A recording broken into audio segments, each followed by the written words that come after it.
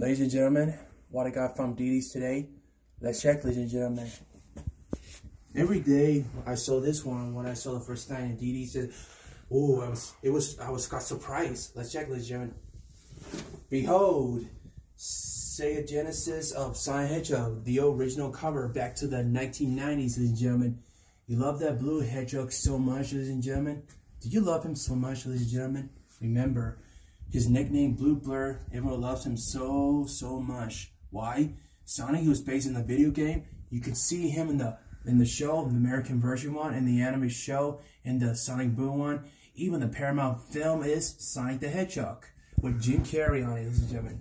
And remember, go to www.sega.com. You can see Sonic again, or get more gifts for more Sonic shopping with toy figures and DVDs, even the posters of Sonic Hedgehog right here. These posters are cool, right? Isn't it, ladies and gentlemen?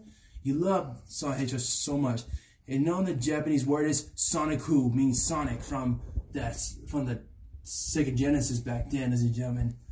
If you love Sonic Hedgehog so much, thank you, people. You make me happy with this Sonic Hedgehog, the Blue Bird. Thank you, ladies and gentlemen.